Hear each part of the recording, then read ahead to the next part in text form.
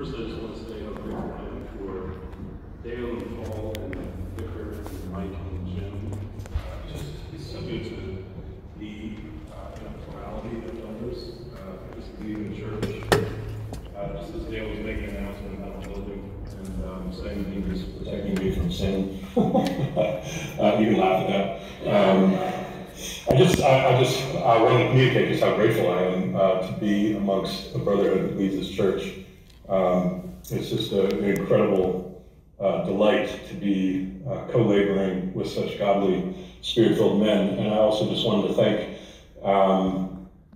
Jacques and Marshall and Mike Bellamy and Paul for just preaching so well while I was gone. I just thank God for them. So just wanted to thank them. Just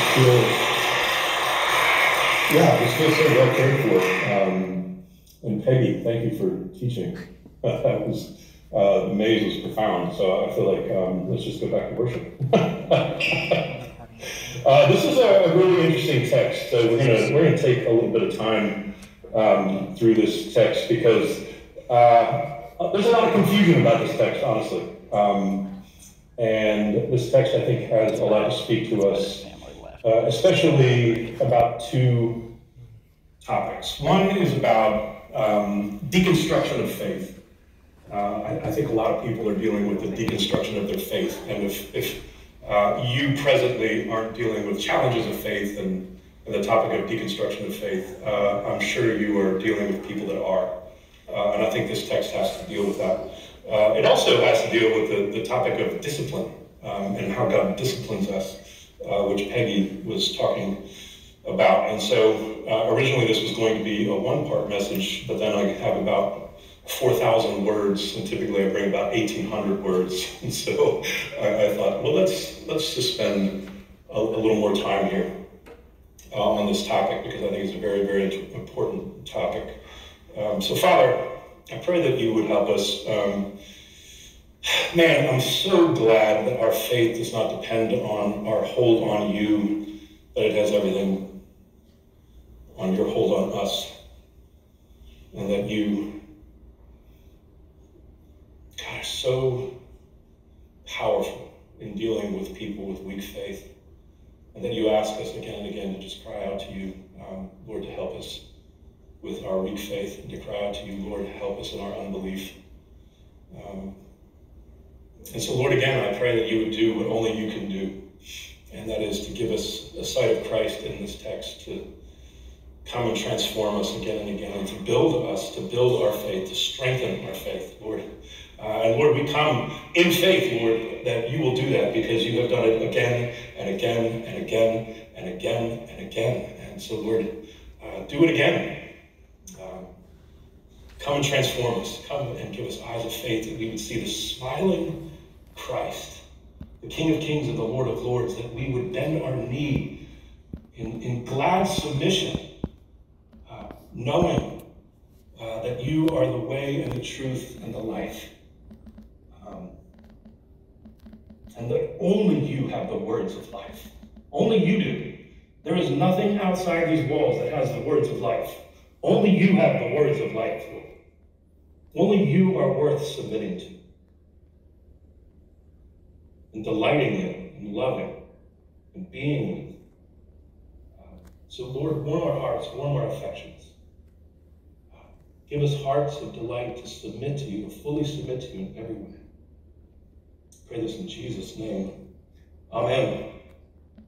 As a preacher, I use my words, I use body language, I use volume, I use tone, I use facial expressions, all in the hopes to persuade you that the divine revelation in the Bible is true, that it is true truth, that it is real reality, that all of what it says is certain, that it is certain about a person named Jesus Christ. Now, the text begins with one word, and if you will allow me one moment, with a bit of rhetoric to demonstrate its intensity without being frightened, I want to do that. Consider! Consider. Pay attention. The preacher wants you to pay attention.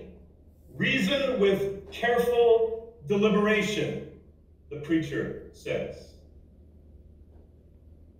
You see, the text right before Mike Bellamy spoke to you about verses 1 and 2, the preacher wants you to consider, the text uses an image of an athlete, a runner, running unhindered, running as fast as Usain Bolt in the 4x100 at 27.3 miles an hour. He wants you to consider now.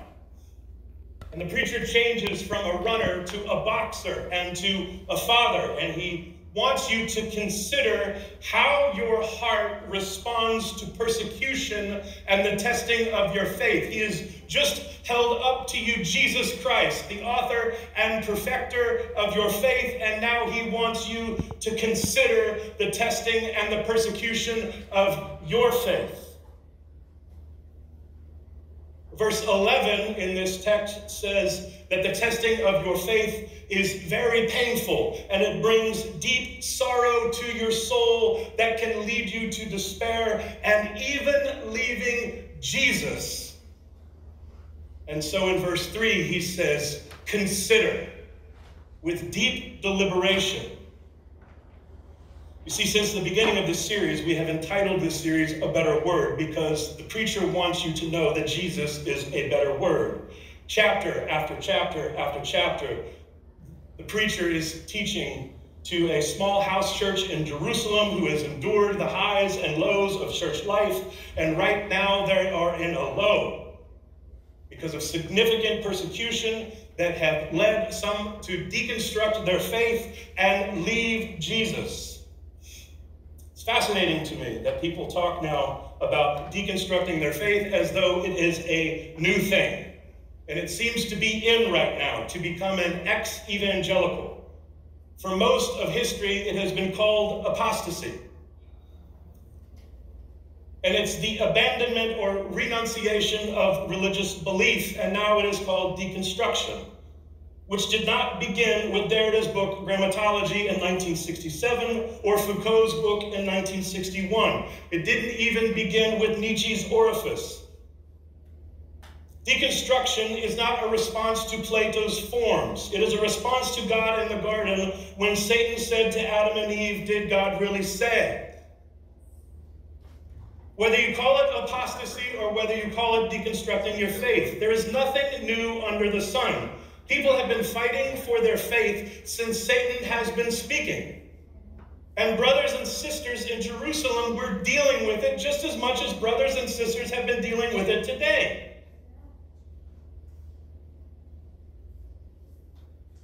Just this month, I have had 5 conversations with people that I love dearly, that are going through it, that are fighting for their faith. And I get it.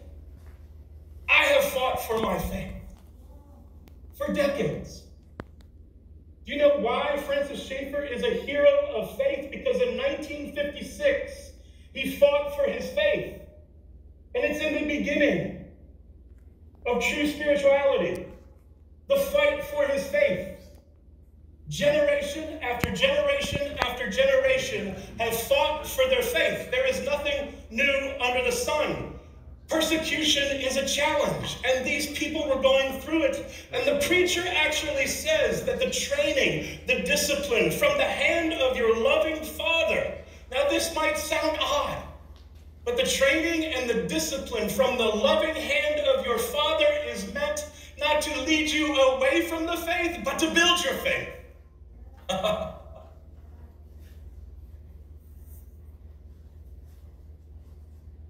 And it is why the Lord needs to come in and give us perspective on what is real and true.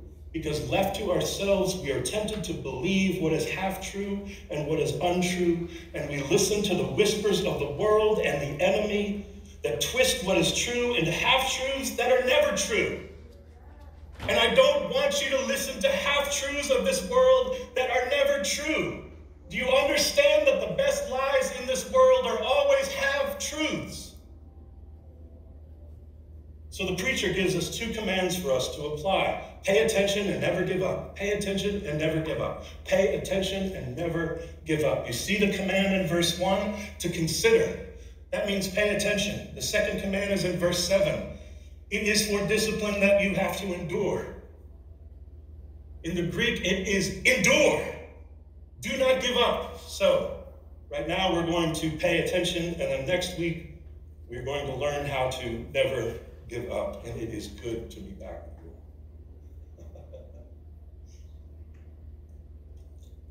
Pay attention to three things.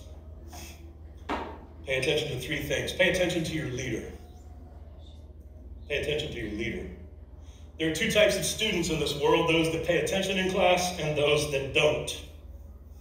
I remember one of my teachers telling my mother in 7th grade, Eric is a natural-born leader. I just don't like where he is leading other students. I was definitely not one of those students who pay attention, so I spent my first year in college taking classes that most students take in 9th grade. The preacher says, I want you to carefully deliberate this next verse. I want you to pay attention to this next verse. I want you to carefully pay attention to this next verse, not to get an A on a test, but because I want you to follow the leader, and that leader's name is Jesus. Jesus is the better word. Let me remind you, he is the great high priest. He is the better Aaron. He is the better Moses. He is the better temple. He is the better law. He is the fullest revelation of God. He is the Son of God, and he is the King of kings. Let me remind you what Mike told you. He is the founder and perfecter of your faith. For the joy set before him, he endured the cross. He despised the shame, and he is seated at the right hand of God. Let me remind you who this man is, Jesus. Now, the preacher says, it is your turn, Christian, to follow that leader. Your reading plan, you just kind of smooth over real quick. He's asking you to consider and deliberate, meditate on, think about. Consider him, Jesus, who endured from sinners such hostility. So let's consider for a second. Who did Jesus? Well, who were the sinners, the category of people that Jesus did endure hostility from? Think about it for a second.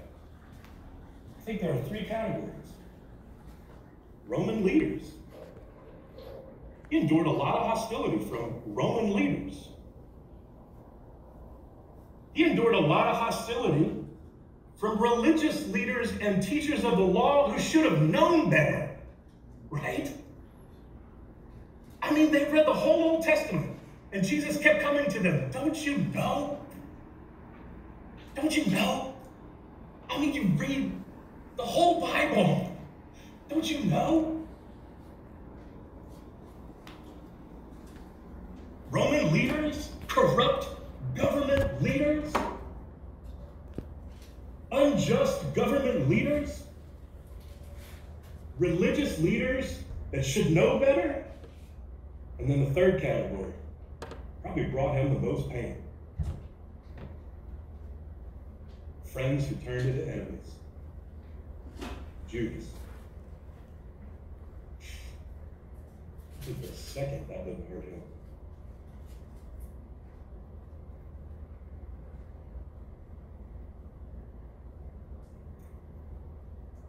And why were they hostile? This is speculation, but why? I think it's good speculation. Why were these sinners so hostile to Jesus?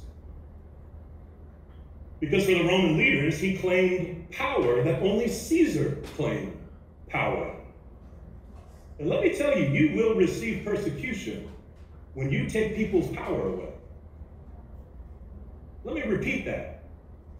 You will receive persecution when you take people's power away, especially corrupt government. He claimed to be king, and he claimed to be the Son of God. Only Caesar claimed that. Religious leaders. John 11:48 makes it very clear why the religious leaders did not like Jesus and were hostile to Jesus. This is what they said. Everyone will believe in him. And listen to this. And the Romans will take away our place and our nation. Our place, our pride, our power, our money. They will take away our nation. Nationalism, government, politics of the left and politics of the right. I love what J.D. Greear just said. Whenever the church gets in bed with politics, the church gets pregnant and the offspring does not look like God the Father.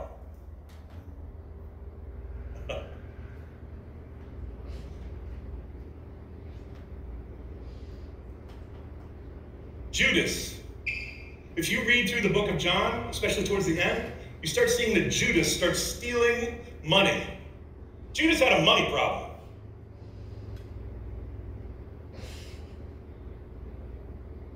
Judas had a status problem. Jesus wasn't meeting his expectations.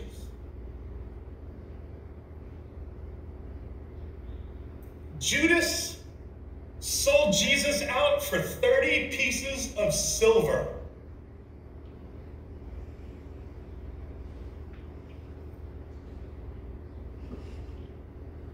So what is the outcome of paying attention to your leader? What is the outcome of us considering Jesus as our leader? It says right here, you will not grow weary or faint-hearted. You will not get fatigued. You will not give up. Well, why? Because I think once you start seeing Jesus, it starts actually setting our expectations of how this world works. Because in the immortal words of Pete Townsend, we won't get fooled again.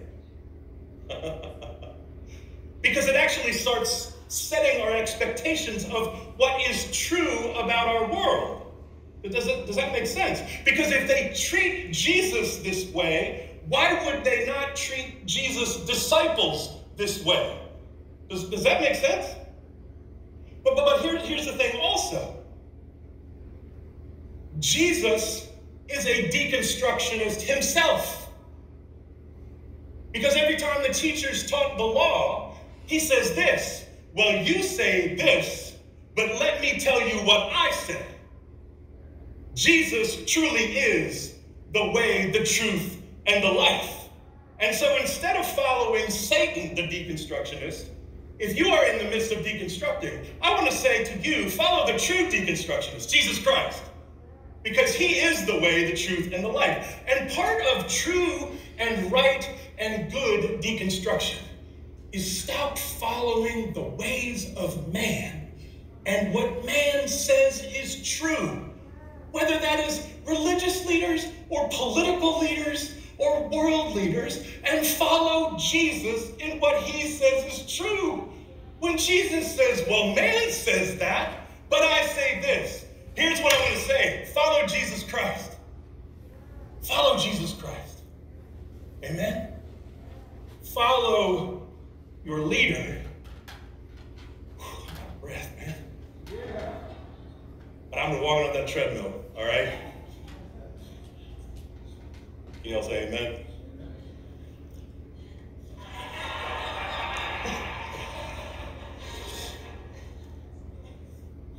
I think Jesus sometimes confronts, especially the preacher in this text, he confronts our expectations. See, most of the time our expectations are unconscious, unspoken, unrealistic, and unagreed upon, especially with the Lord. What are your expectations with God on how your walk is going to be with him and going to be with this world? See, if your expectations are it's going to be easy, no suffering, no dissonance, like you don't struggle with your faith, like the Bible shouldn't have any rough spots. Like the Bible's not going to tell you what to do. Like the teachings of the Bible are going to be easy for the world to accept. That they may not make you look culturally dumb. That nobody is going to suck in your life. Like there isn't going to be pain. Like nobody is going to be mean or hurt you. Like leaders aren't going to let you down. Like there isn't going to be betrayal. Like there isn't going to be political syncretism on the left or the right. And that there isn't going to be political religion or compromise. And that there isn't going to be absolutely no persecution.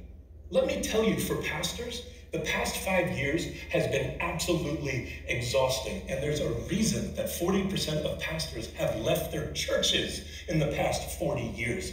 It's because of wrong expectations. Both for pastors and for church members. What did we expect? Which gets to the second thing. Consider the struggle. I think it is why people in the first century and in the 21st century are deconstructing. We didn't realize it was going to be such a struggle. But this right here says it's going to be a struggle. It has the analogy of a boxing match. In your struggle, that word struggle, it's only here in the New Testament, and it's always used in the Greek related to boxing. In your struggle, in your boxing match. You have to see that faith is a struggle. And I want to say that, man, some of you have grown up in churches where it was not allowed to talk about how faith is a struggle, and I'm really sorry for that. I'm really sorry that your pastors were afraid to admit that faith is a struggle because they were afraid. But let me tell you and release you from the shame of it. It can be a real struggle. It's in this text right here. In your struggle against sin. Now that's an interesting topic because it actually can be in your struggle against sinners. It's in your struggle against anything that is opposed to the teaching of Christ.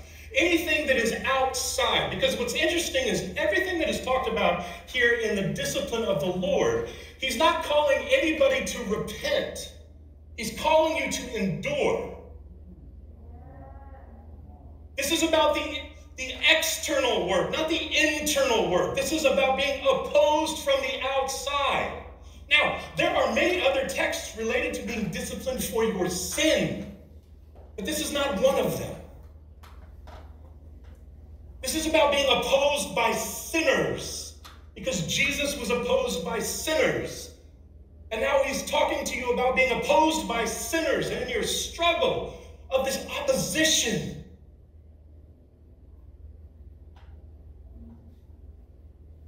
That creates so much doubt and dissonance. And what is this going on? Can you relate to that?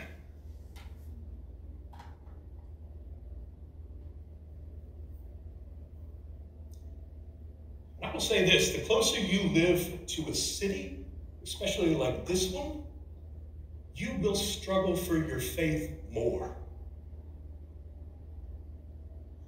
If your leader, Jesus, endured hostility, you will too. Think about it this way. He was the most loving human being this world has ever seen. And he endured great hostility. And let me remind you, you are not that loving. You will endure hostility. Because think about it this way. You are called to make disciples. You are going out in the world and teaching people to obey everything Jesus said. What a call. And you are to do it representing and doing it with the love of Christ. Holy moly. What a call. Do you understand that? Not only are you to teach people to submit and bow the knee to Jesus, but you are also to do it like Jesus.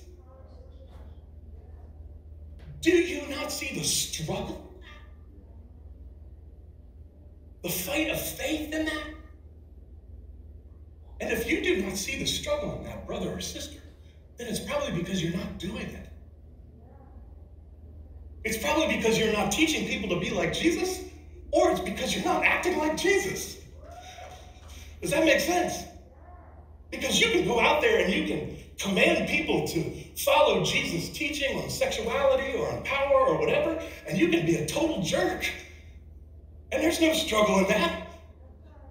Or you can be loving and all this and not teach people how to follow Jesus. There's no struggle in that either. Does that make sense? But man, when you do both and the hammer comes,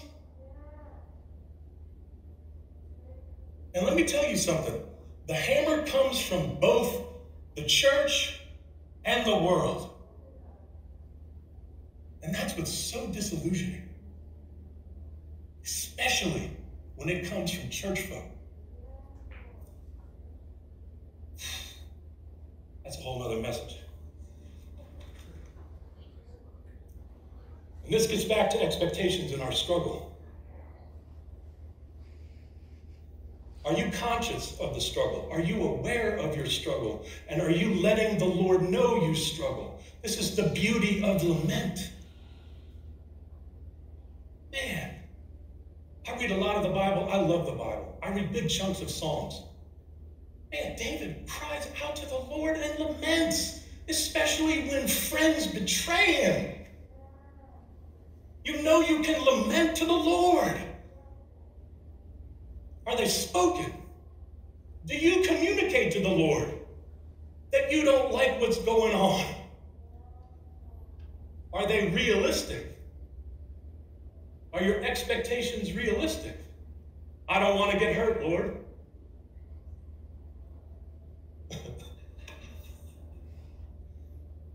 I don't either. Are they agreed upon?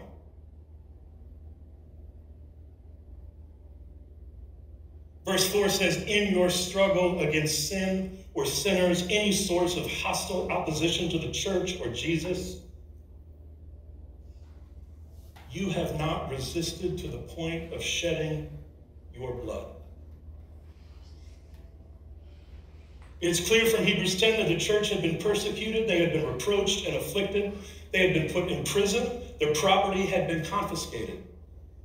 The letter was written in the late 60s, so they probably had heard, this is again speculation, they probably had heard of Peter and Paul's martyrdom.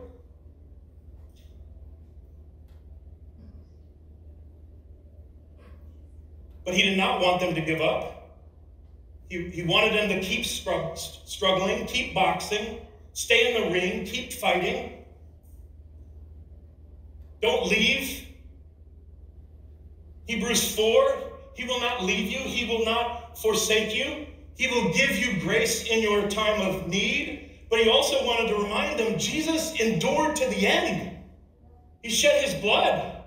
For the joy set before him, he endured the cross. He shed his blood. Who did he endure this for? To the glory of God and for you.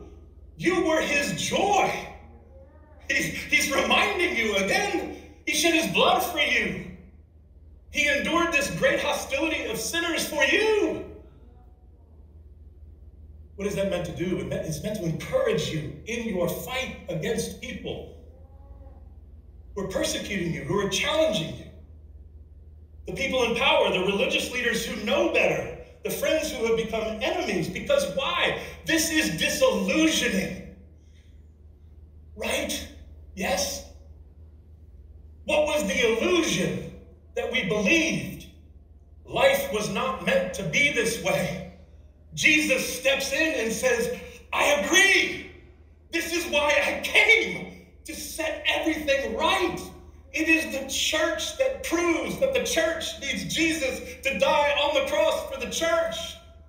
And it is the great illusion you believed that church members didn't need Jesus to die, right? It is the church that proves that church leaders who have fallen need Jesus to die on the cross for their sins. It is the friends that have left you and completely disillusioned you and hurt you. It is them that prove that Jesus Christ needed to die on the cross for sinners. Do not leave the faith, run to the cross. Yes or no? But we sit there at the cross and say, no, I don't believe that because I've been hurt. And Jesus says, come to me, you who are weary and heavy laden, I will heal your hurts. Oh. Do you know why? Do you know why I know this? Because brother and sister, I have sat there before the cross and I have wept and wept and wept and wept. I've said, it's not right, it is not right, it is not right, it is not right. And I have seen the door. I have seen the exit sign. And I've said, peace out. It's too much. I'm tired of boxing. I'm tired of struggling. I don't have any energy anymore. And here's the thing that I've learned in the struggle, and I'm so grateful for the Hebrew church, is the struggle is not alone. Find a community where you can struggle with other brothers and sisters, where there is no shame, where you can say to someone, I am struggling with my faith, and I'm ready to leave the exit sign, and I need the faith of other brothers and sisters. People that believe Jude 22. And people are merciful towards the doubting, not shaming the doubt, because it's a struggle. It's a struggle, especially when you're being persecuted.